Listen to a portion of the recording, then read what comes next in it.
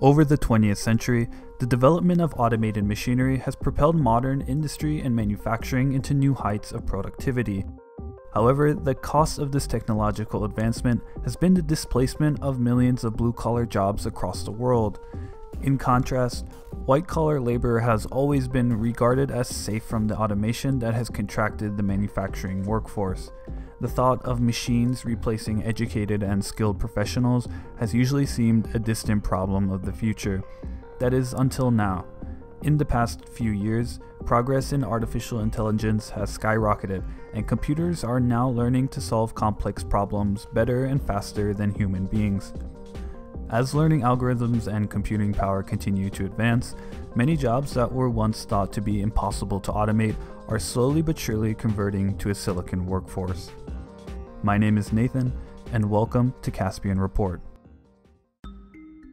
Fears of automation can be traced back to the Luddites of the early 1800s. The Luddites were skilled middle-class weavers and textile artisans whose work became virtually obsolete due to the introduction of weaving machinery. This dramatic economic change due to advancing technology, combined with a lack of social and labor rights, caused many Luddites to revolt against factory owners out of desperation. In the 20th century, the role of Luddites were assumed by craftsmen and manual laborers of all kinds, and automated robots took the place of manually operated weaving machines. Automation has now penetrated every part of the manufacturing process, and in the United States there exists one automated industrial machine for every 500 workers. For the most part, industrial machines in the 20th century were created to complete very fixed and specific tasks.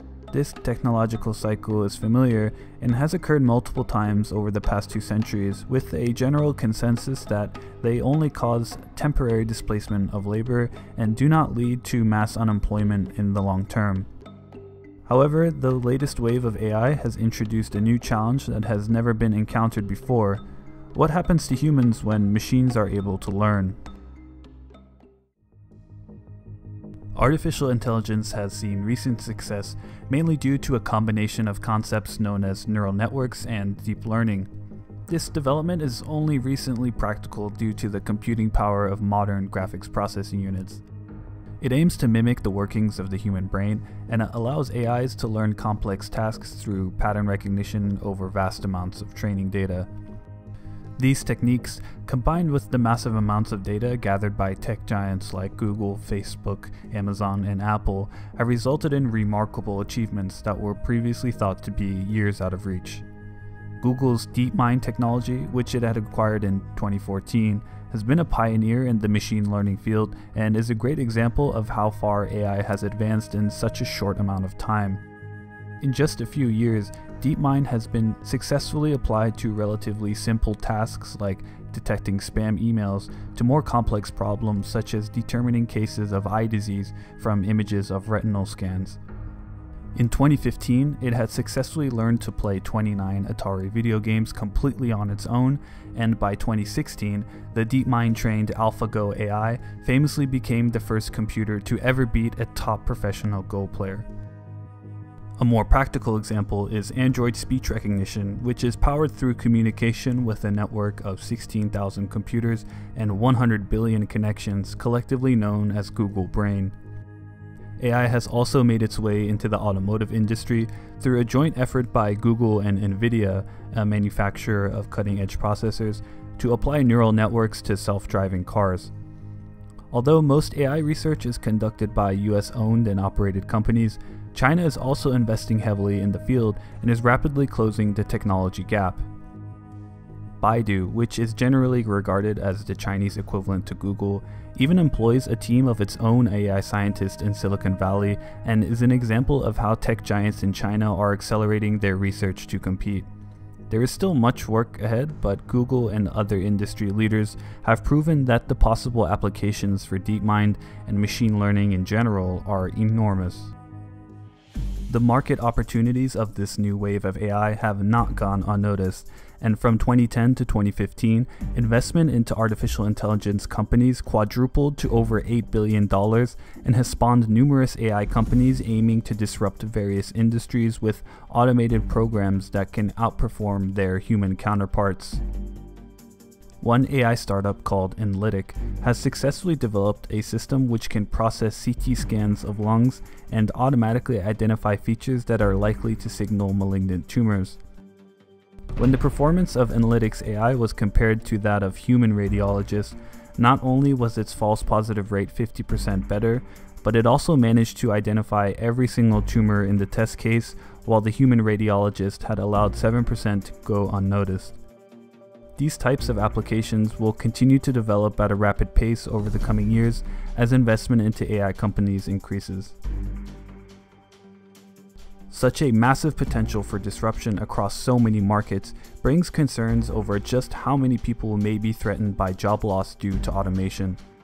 In a study by the Reserve Bank of St. Louis, it was found that routine jobs for both manual and cognitive labor have already declined in the past 20 years.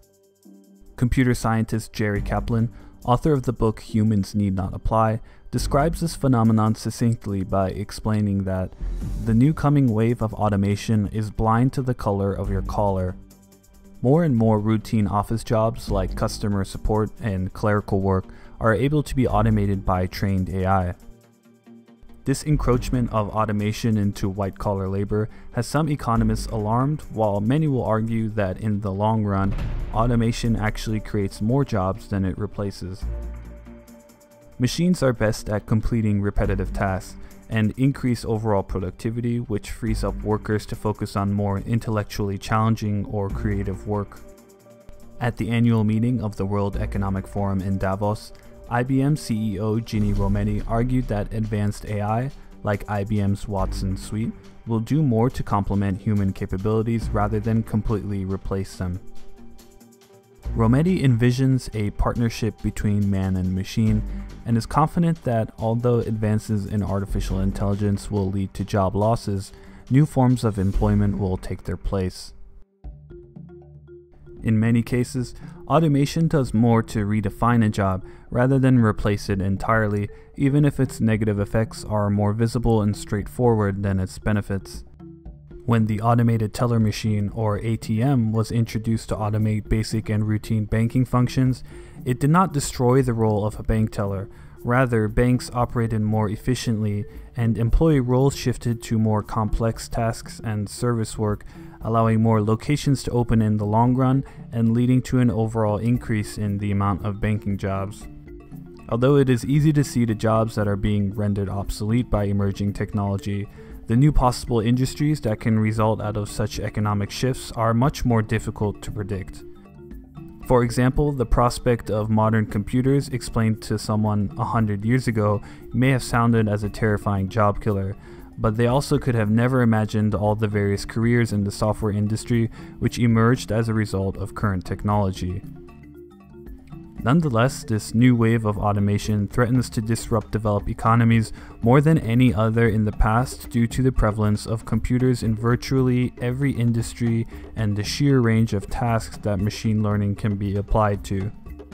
There is real danger in allowing populations to become too dependent on routine labor without being prepared to educate and train workers who are displaced by automation towards more resilient or emergent careers. Governments and employers must be ready to react to the worst scenarios where job losses accelerate more than expected and the unemployed are unable to safely and easily transition into other fields.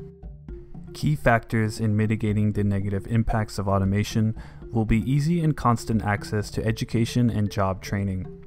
As it becomes increasingly apparent that a single 4-year college education may no longer support an entire life's worth of labor, the idea of lifelong learning is taking hold as a crucial aspect of modern society.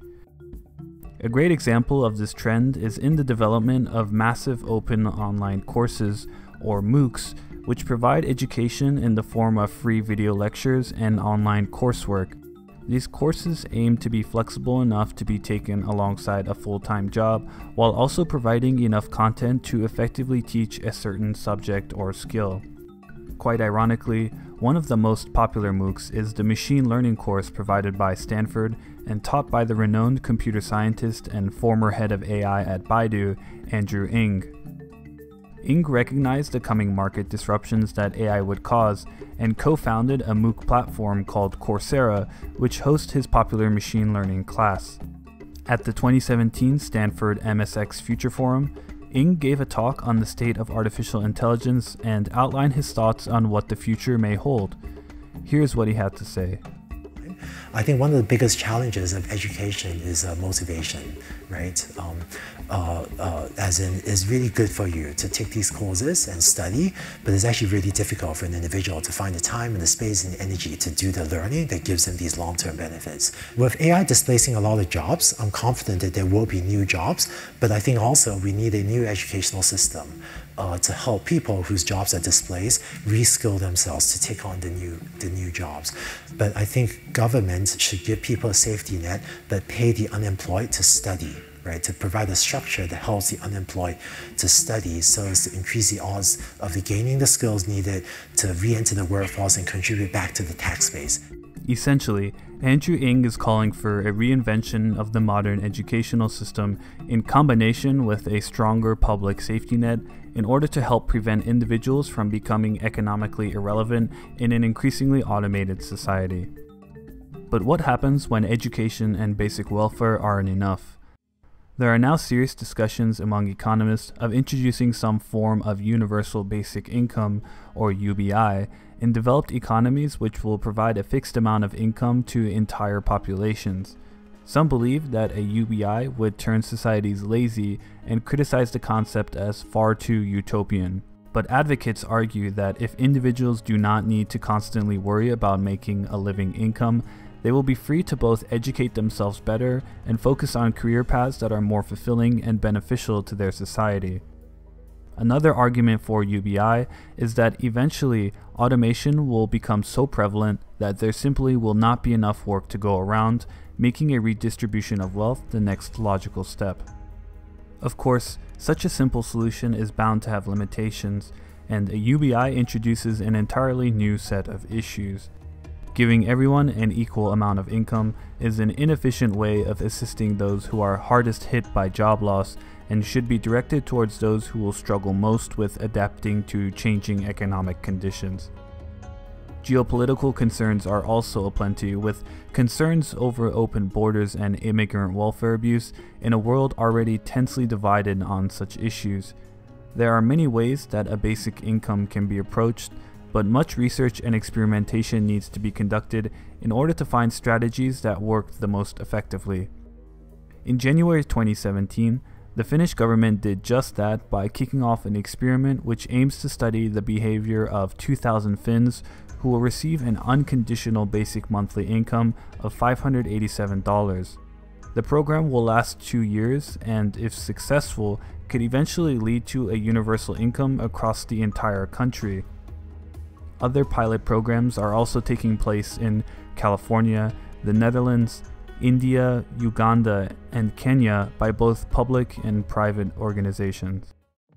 Properly addressing the drawbacks of AI will allow us to greatly appreciate the many benefits it provides. Fleets of self-driving cars will eventually transform everyday transportation, and less people will need to own cars. The widespread adoption of automated taxis will lead to much less space needed for parking, less pollution, and more importantly, a drastic reduction in traffic accidents due to human error. Healthcare will become more decentralized as machines take over more routine roles of doctors and nurses, and with the help of AI, patients will be able to accurately diagnose and treat themselves at home. This will free up space in overcrowded hospitals, which will be increasingly dedicated to emergency care. AI is also being used to improve scientific research by processing huge amounts of data and finding patterns that would have been nearly impossible for humans, such as interpreting genome data or analyzing particle collisions. Manufacturing will also become safer as employees are more removed from the physical processes of factories and allow AI to operate more dangerous machinery. The advancement of natural language processing and personal AIs like Apple's Siri or Amazon's Alexa allow new, more human ways to interact with technology that are more accessible to the elderly or disabled. We are living in the golden age of artificial intelligence, and there is no doubt now that it is already beginning to revolutionize the world economy as we know it. As a result, education will become more important than ever, and we may soon find ourselves questioning the very concept of work itself. Adapting to the AI revolution and redefining modern society around it will certainly be one of the greatest challenges of the 21st century. This was a Caspian Report by me, Nathan. I want to give a huge thanks to our supporters on Patreon, and if you want to help out the channel, please visit us at patreon.com/CaspianReport to become a patron today. You can also follow me on my personal Twitter account, which is linked in the description below. As always, thank you all for watching, and see you next time.